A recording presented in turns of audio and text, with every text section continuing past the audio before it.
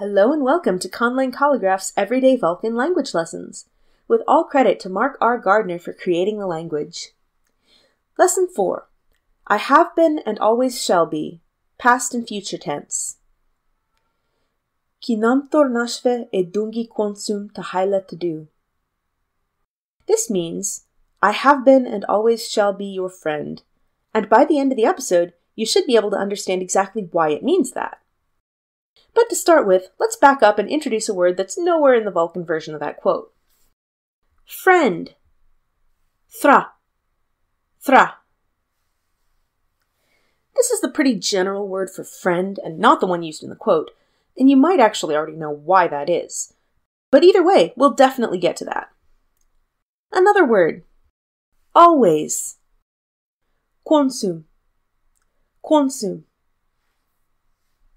And for a change of pace, a prefix. Of or belonging to. T. T. Spelled T apostrophe, the T prefix basically means the same thing as of or the English apostrophe S. It's usually easiest to think of it as of, though. But how's it used? Let's say you wanted to translate the phrase, your friend. Using the word for friend that we just learned, you would say that thra to do. Thra to do. Basically, it means friend of you.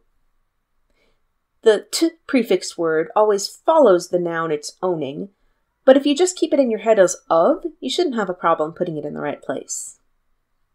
So now's a great time to remember the little song I introduced at the end of the podcast version of episode 1.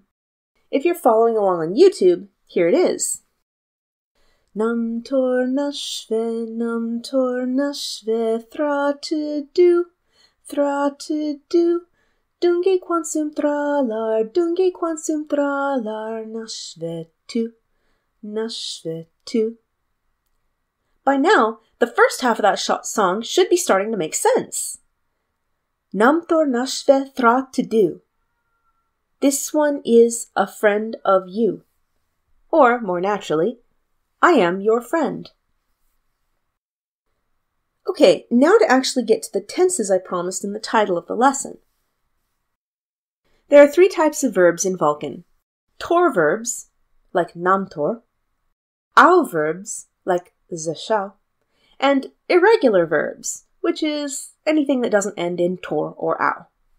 This is important because they handle tenses a little differently. The basic past tense for tor verbs is the word vesht.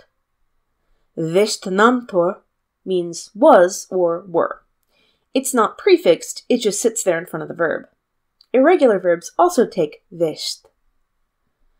For au verbs, the u at the end changes to an l.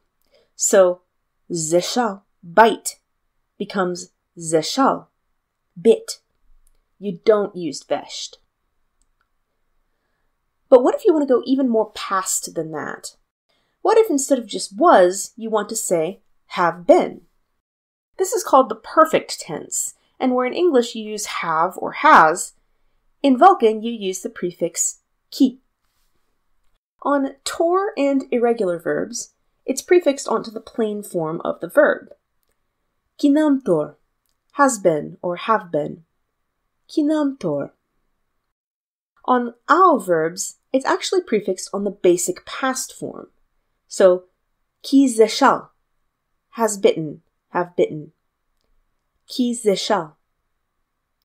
This is yet another rule I'm constantly forgetting. I don't know how many times I've prefixed ki onto the au form of the verb, and I'm certain I'm being silently judged for it. Now the future tense for all verb types is dungi. Dungi. The only difference is in punctuation. Dungi is prefixed onto au verbs and irregular verbs, but stands alone in front of tor verbs. But in all cases, it's the plain form of the verb. Incidentally, if, like me, you're one of the people whose dialect doesn't differentiate between will and shall, you're in luck. Vulcan doesn't either, and that means I don't have to look it up again. So, will be. Dungi namtor. Dungi namtor. will bite. Dungi zeshao. Dungi zeshao. So now, if I tell you that lar is just the plural suffix, we can get back to the song. Dungi quonsum thralar. Wait, you're saying. I hear the dungi, but where's the verb?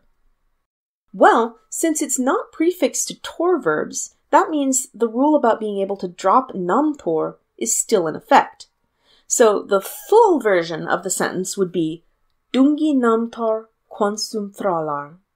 We'll be always friends. Or more naturally in English, we'll always be friends.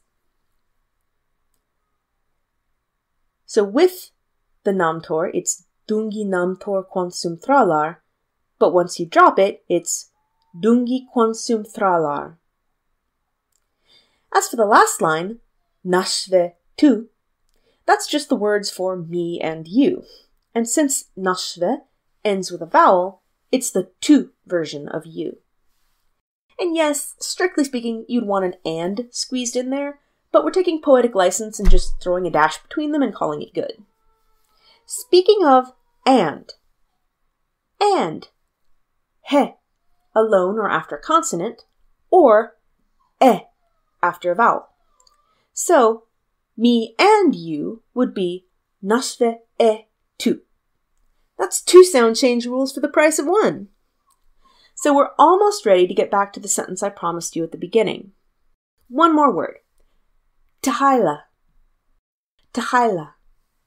Friend, brother, lover. This is a super fun one, and one of the few truly canon words of Vulcan. It was coined by Gene Roddenberry to describe the relationship between Kirk and Spock, in a way that you could sneak by the censors.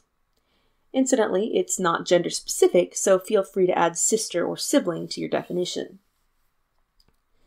So, finally, Kinamtor nashve edungi quonsum tahailad to do. Kinamtor nashve, I have been. In this case, you can't drop the namtor because ki is prefixed onto it, and it has to sit on something. Edungi quonsum, and always shall be. With the dropped namtor, because dungi is not prefixed in this case. Tahaila, to do. Your friend, and more. So, Kinamtor nashve edungi quonsum tahaila to do.